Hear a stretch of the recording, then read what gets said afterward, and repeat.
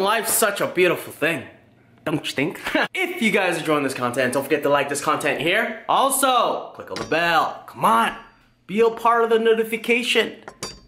Today I didn't know what to do today. Literally guys, I was just looking through comments and somebody said, Quan, you should make fried chicken 2.0. I legit thought it was the best comment ever, so shout out to you, my friend. But I got something even better, guys. Walking through the grocery store or the Italian market today, guys, came across some collard greens. Collard greens here in Canada, guys, is very rare. So it's pretty much, sometimes it's there, sometimes it's not. And luckily I found some collard greens today. So let's do soul food. When's the last time you eaten soul food, guys? It's been a while. I don't even remember. Let me show you how easy it is to make the best soul food here in Canada from a Vietnamese guy. My twist, my take on it. Don't blink. Let's start off like this. Collard greens, nice, clean, and chopped. I got olive oil here, guys. I know extra virgin olive oil is not good to cook with. It's only good to put in salad, but this is the only thing I got, and I do not want to use regular oil. So don't come at me with that, alright guys? Don't come at me with that. I'm using extra virgin olive oil because extra virgin olive oil or any olive oil is much more healthier than any other oil, in my opinion. So, 2 tablespoons of this going in. I got 1 cup of chopped onions here. Guys, I already prepped everything, so everything will go by faster. It's nice and sauteed. In goes 2 liters of chicken stock.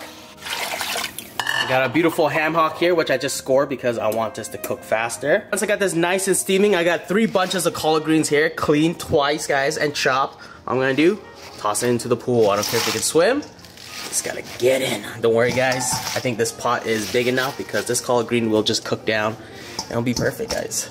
So right now, guys, I'm not gonna throw any seasoning just because the ham hock, guys, has a lot of sodium in it. Chicken stock as well, guys, do have a lot of sodium in it. So I'm just gonna let it play out, and in the end, I will season to my liking, all right? Boiling time for this, 1 hour on a medium-low heat. First protein source of the day, pork neck bone. If you guys have not tried pork neck bone ever before, you guys are missing out. So I got 3 pounds of pork neck bone here. To season, I got some onion powder, 1 tablespoon of this going in. White pepper, ½ tablespoon of this going in. Ginger powder, 1 teaspoon of this going in. 1 tablespoon of chili powder, ½ tablespoon of garlic powder, teaspoon of cumin, ½ teaspoon of ground thyme, 2 tablespoons of paprika, and a teaspoon of black pepper, a tablespoon of chicken bouillon, 2 tablespoons of olive oil, teaspoon of salt. Guys, I forgot to mention, this was clean washed. Pork neck bone, guys, there's always this gunk on this bone here, so make sure you guys clean it, wash it, and just like scrape the stuff out. Nothing to it, take that beautiful clean hand of yours, and get right into it, guys. Mix this in very well. I'm gonna drop some oil into a frying pan here. Wait for this oil to heat up, guys. I got my Instant Pot here, and I got a liter of beef stock here, which I'm just gonna fill up.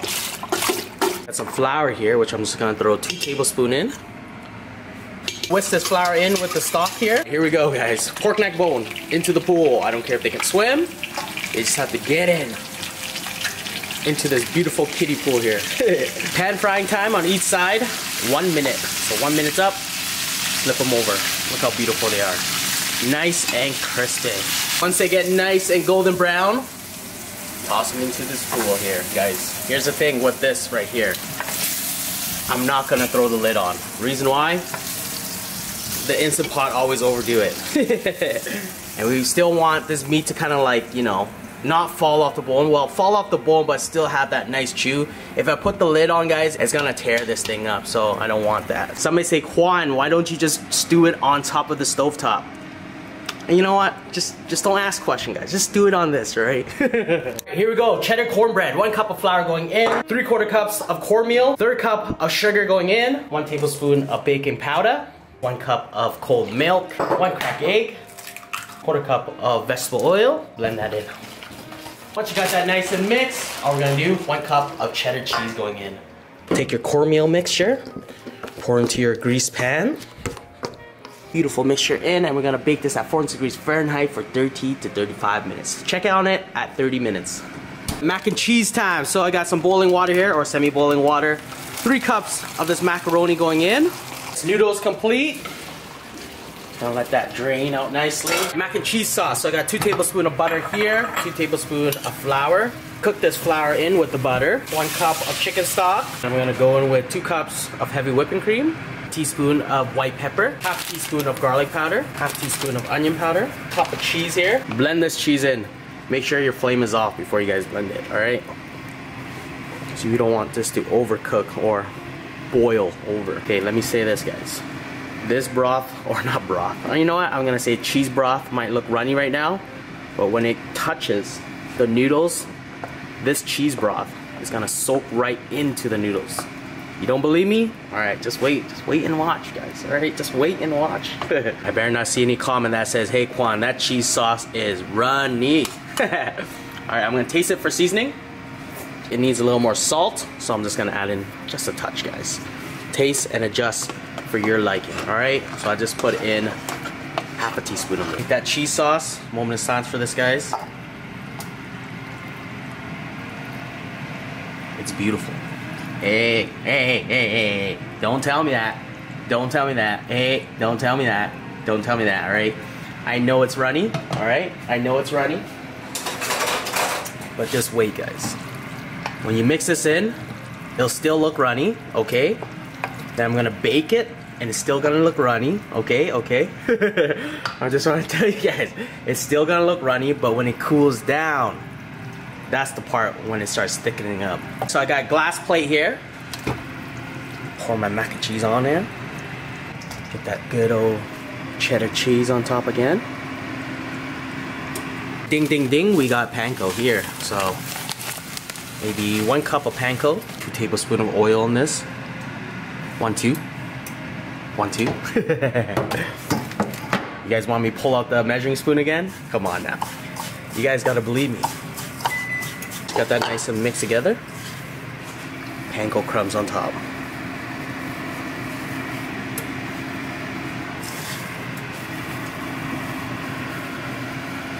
Mac and cheese in for about 10 to 15 minutes at 400 degrees Fahrenheit on the second rack there. Keep an eye on it, guys. 1 hour's up. Time to chop my pork hock. That's beautiful. Nice and chopped. Now I'm tossing into my greens here. Some may say, Quang, there's not enough liquids. Guys, there's a lot.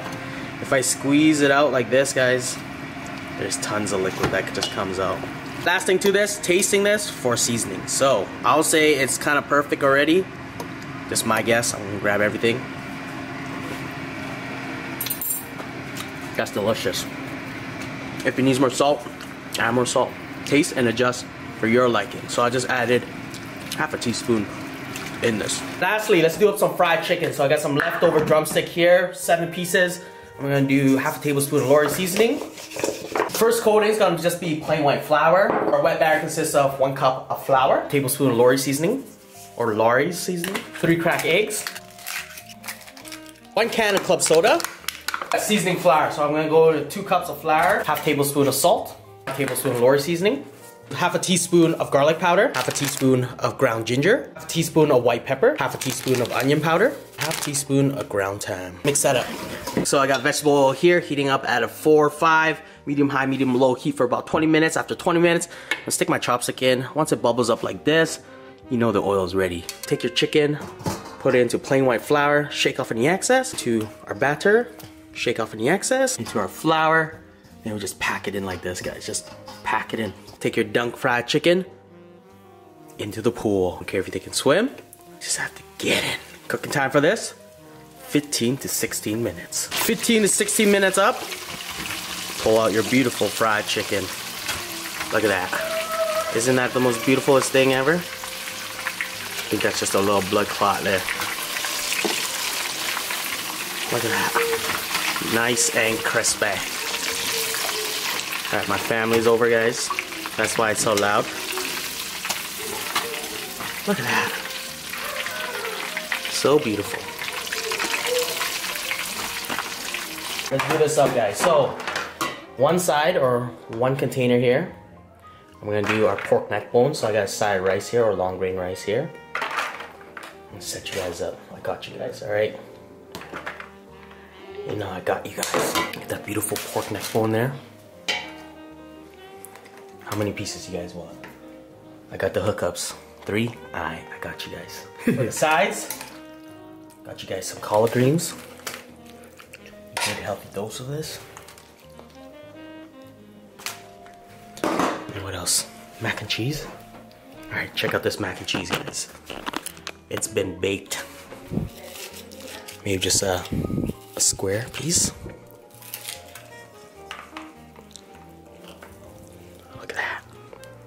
told you guys. I told you guys. It soaked up all that goodness. There it is. Nice healthy serving for you guys. Piece of cornbread right there. Alright.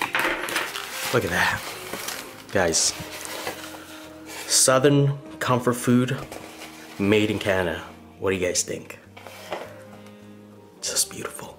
Alright, next plate. Crispy fried chicken. So I'm gonna do a piece of cornbread there. 3 pieces of fried chicken. Extra crispy. You know what? I'm gonna do it like this.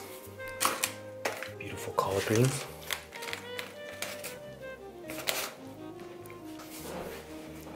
What do you guys think? Not too shabby. There it is. This is my home style soul food. Good cooking right here. Rate my soul food. Then come through. We still got plenty left, guys. Let's get into this. It's so beautiful. Let's get in on this mac and cheese here. Shout out to the ones that are saying this was nice and watery. Now it's nice and dry. Nah, it's not nice and dry. I bet it's so tasty. Guys, take the first bite of this. Mac and cheese, double bake. Quick time, guys. Yeah, it's got it. Nice. Super pumped for this.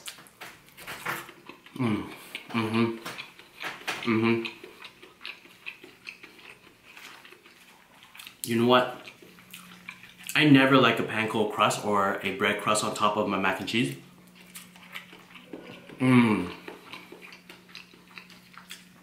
But this crust right here is legit. Look at that. The most beautifulest thing ever. Here's a question, guys. I want to give a big shout out to the South. Or Southern, is it South Carolina? I think it's South Carolina. I want to ask this. Do I have your guys' blessed to open a Southern food restaurant here in Canada here? Let's take the first bite of this. Quick time. He's got it. Nice. Pop for this. Here, come here. To the naysayers, this might change your mind after this crunch here. I'm pumped for this.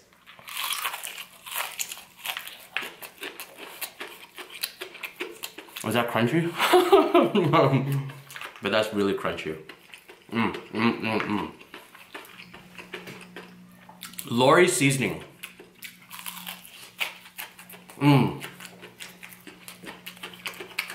That's just beautiful. I want to say don't worry about the chicken being black. I think the reason why it's kind of like a darkish red blackish color is because it's frozen. So when I'm reusing this or refrying it, I think the blood that was frozen that was in this kind of burnt, my guess.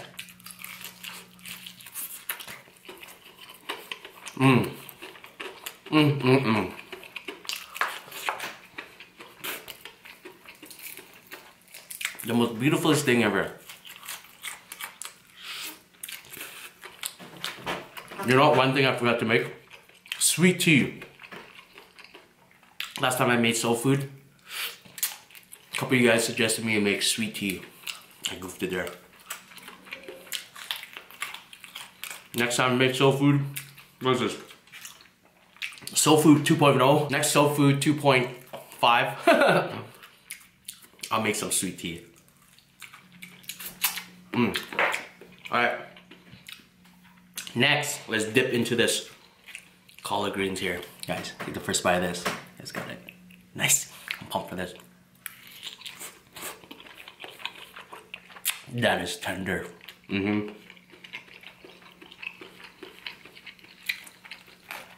Legit, guys. I learned how to cook soul food from you guys.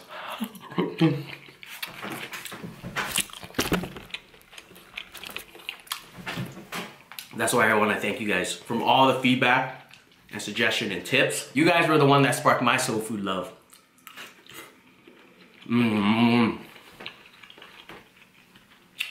know, cornbread is not dry, guys. Quick time. Nice. My cornbread is like a bread.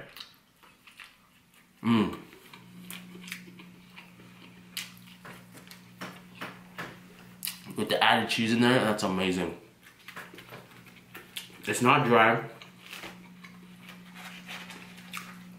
I want to say it's more like a muffin texture.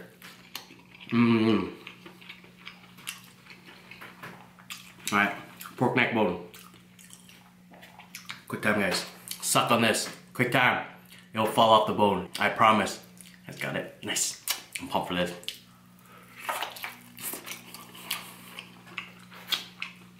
Follow up with some rice. That's got it. Nice.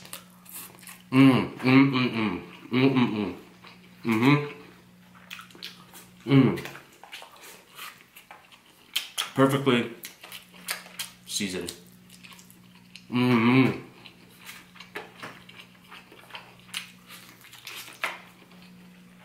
I never knew there were people besides Asians who love pork neck bone. Asians love pork neck bone. I legit thought I was the one that only discovered it. Because a lot of people just use this as broth.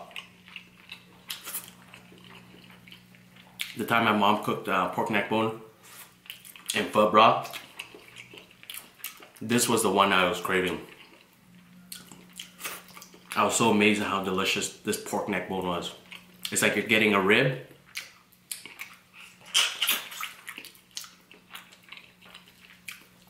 But even better. The thing about me, guys, if you guys been watching me for a while, I love meat around the bone. Meat around the bone, guys, I want to say it's more sweet. More sweet as in more flavor. Wow.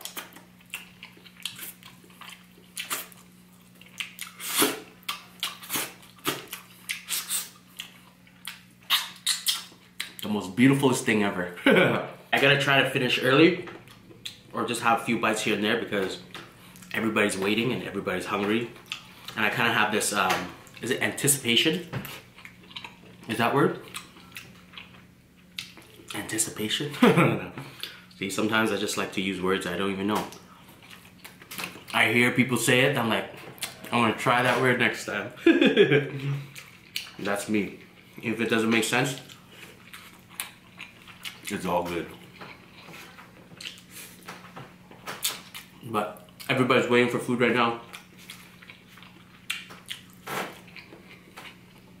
Nobody wants to be in the film and eat.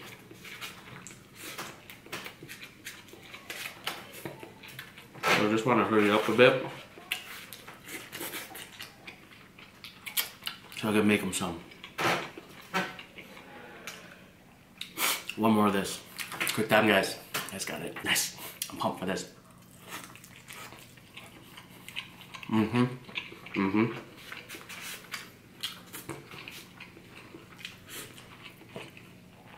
Oxtail and pork neck bone together. I think that'd be an awesome combination.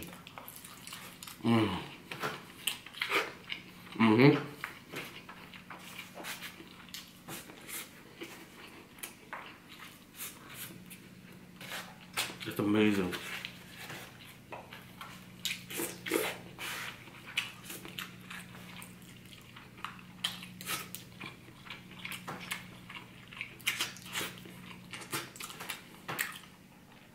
The most beautifulest thing ever. Line up oxtail, pork neck bone, and chicken ass together. The best three combination ever. I have that on my menu.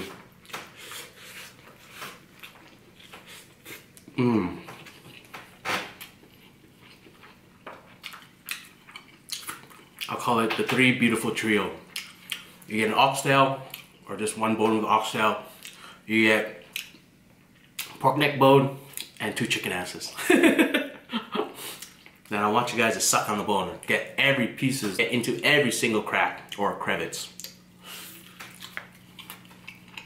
It's a beautiful thing.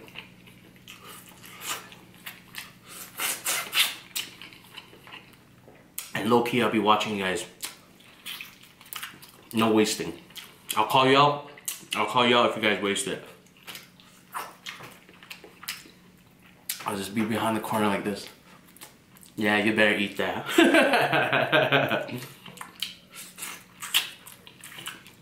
Such a beautiful thing. Holy.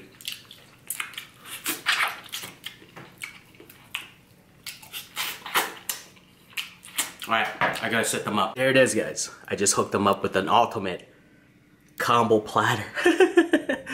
Looks legit. Look at that. Looks too good, guys. You guys come eat! Food and life's such a beautiful thing, don't you think? Hope you guys enjoy this one. Don't forget to subscribe if you haven't. Also, don't forget to pick up one of your Food and Life's a Beautiful Thing shirts or a palm one. Like, share this. Peace out.